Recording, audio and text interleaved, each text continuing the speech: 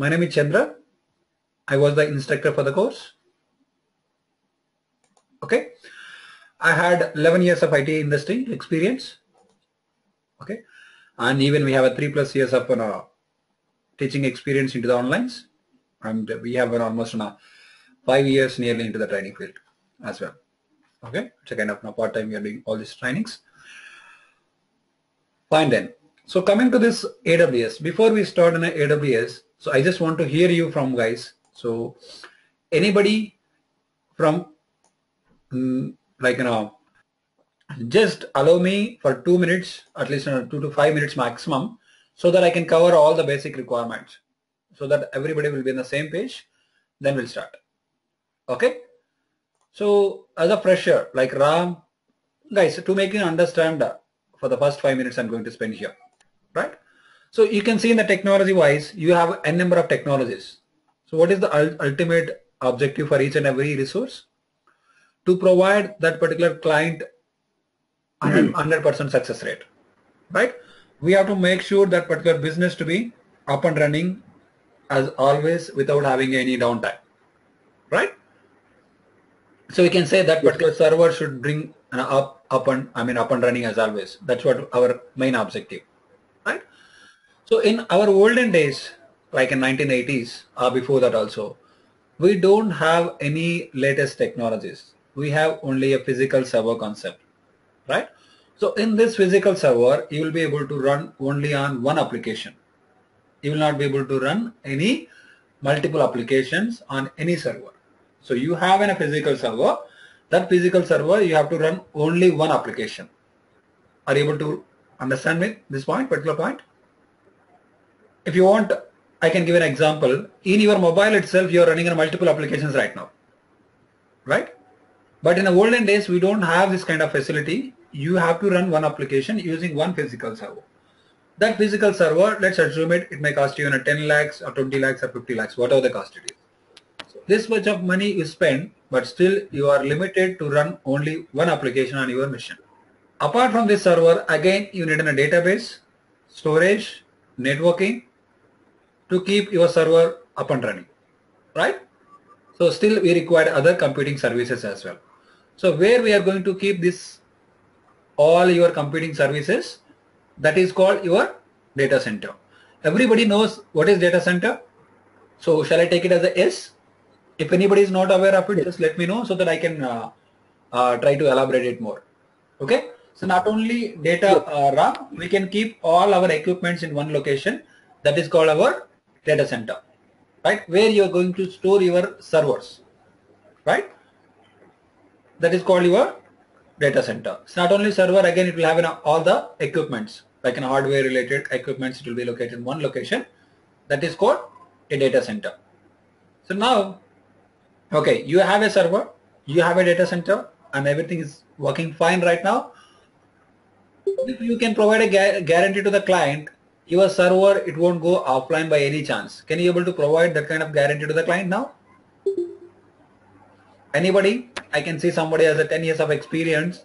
So can you please try to interact here so that the session will be good? Tell me, what is the question again? So I'm just mentioned, I have my data center. I have one physical server. Everything is up and running right now. So if my client is asking us, so can you able to provide a 100% guarantee my application won't go by any chance?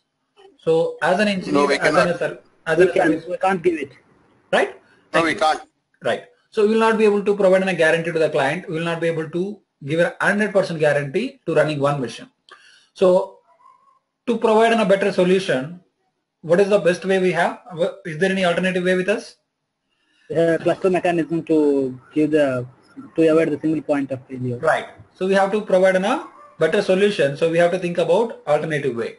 For that, again, we have to give one more physical server because we don't have any virtualization in initial days, right? We have to keep one more physical server. In this case, let's assume your first physical server, it will cost you 50 lakhs. Again, you have to invest in 50 lakhs to buy one more server. Then you have to keep it, each and everything should be a similar like your server 1 to server 2. Okay. Then again, you have to keep it everything as a redundancy, like power, networking, and each and everything. Now let's assume it. You have two servers. You have one data center. It's providing a solution to the client. Now can you able to give a guarantee to the people? 100%? No, Yes. no. We can't give a guarantee to the client, but if you compare with a last solution, still we can give some percentage of portion, we can give a high, right? But still there are chances it may go offline, right? To avoid these kind of situations, we have to keep it our secondary data center. That is called our disaster recovery data center, right? Yes. So coming to this point, if you have two servers or four servers to serve one single application in your data center one, when you're talking about disaster recovery, you have to keep it as a mirror of your data center. It means whatever you configured on your first data center or primary data center, right? You have to do everything in your disaster data center. Got it? You have to keep it each and everything as a mirror copy on your secondary data center. So what will happen here? Your cost is going to be double, right? How much money you spend for your primary data center build, each and everything you are going to repeat in your data center too. Got it? Is it clear, guys? So that your cost, it will get double, right? When you compare this option, whatever you created your disaster recovery data center, you are not sure when you are going to use it. Until unless your primary data center went offline, then only you need your disaster recovery data center. Otherwise, you don't require it. Got it? But you cannot say it doesn't require, because we have seen an example in last 2 years back. I can say last nearly now 2.5 years right now. So I hope everybody remember Chennai issue. Like in Chennai, we had enough floods, right? Everybody remember that. Is that true? Yeah. Okay. Just Yes, if you want to make it clear about it, I can give an example. For example, you are running a, I mean, I hope everybody knows about Ola cabs, right? Let's think about if Ola running their data center based on Chennai location. Let's assume it, Ola data center is located in Chennai. They are running their cabs in entire India, right? If something happens to that particular location, like something happens to your data center, will you be able to book your cab from Bangalore? Got it? No. From Delhi? It's impossible. Gurgaon? Pune? There is no issues in these areas. Only in Chennai location there was an issue. Understand? Everybody? As of being a fresher. So freshers, do you have any questions, guys, here? No. So anybody is having any question, just let me know. You can easily understand this, because even you have installed in your mobile.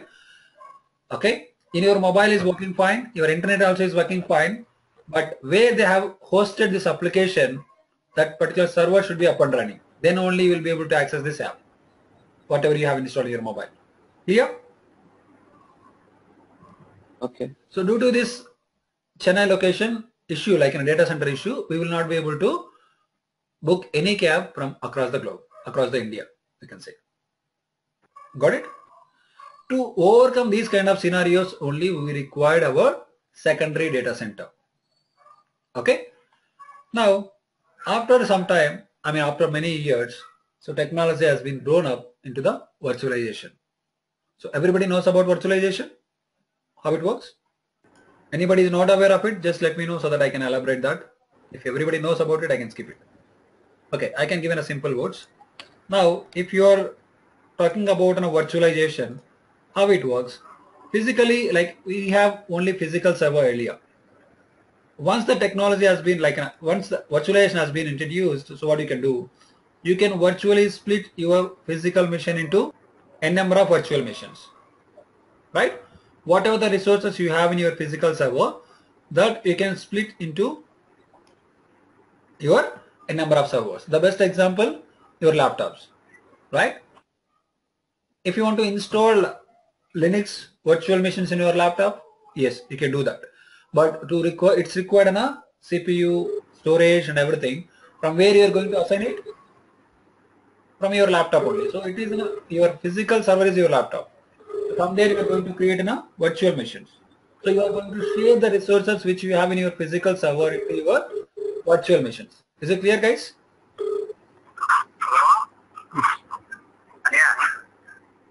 Is it clear? Thank you.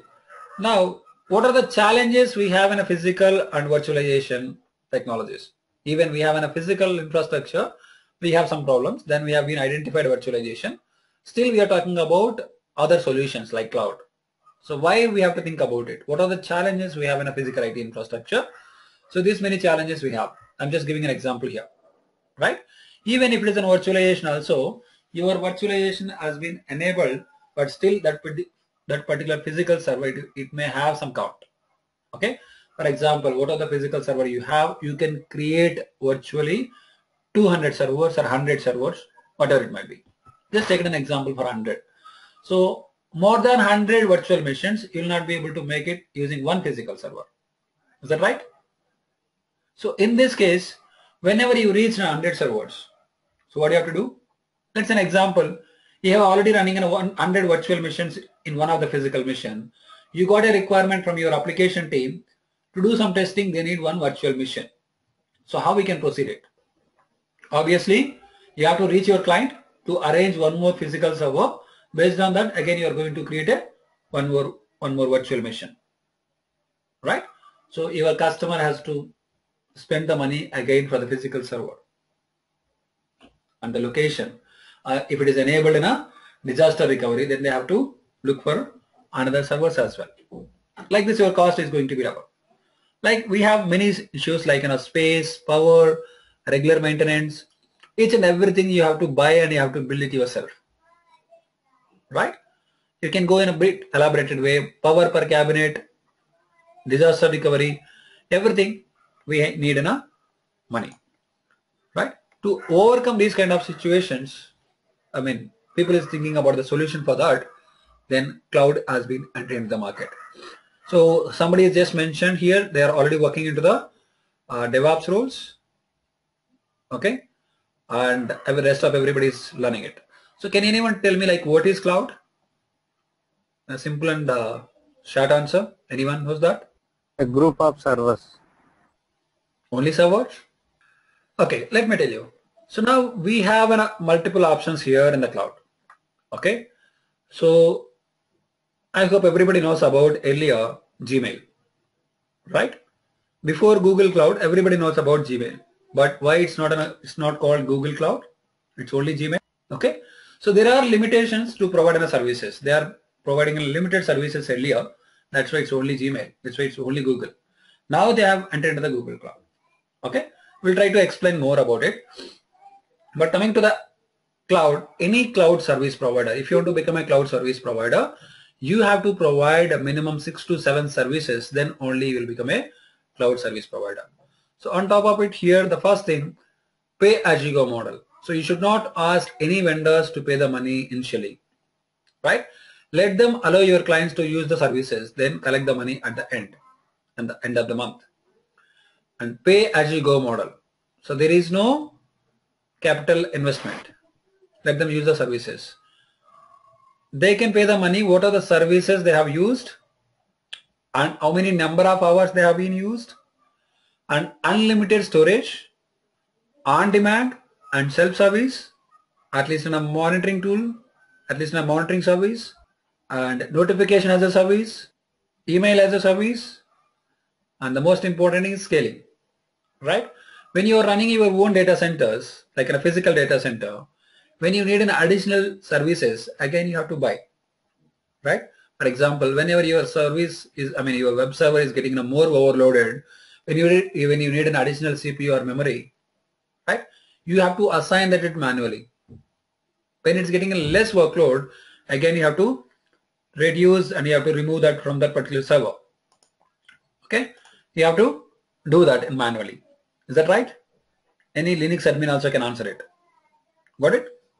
So for example, any of the e-commerce website like a Flipkart or Amazon, let's assume they are getting more workload only on the weekends. So obviously you need more resources on it, right?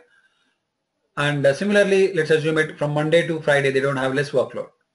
So they have to reduce the resources which you have been assigned.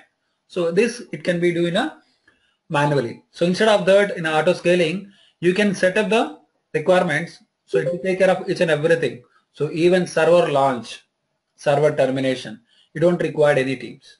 So earlier, you might aware of it, we have in a server build teams like RFC teams. Did everybody remember, knows about it?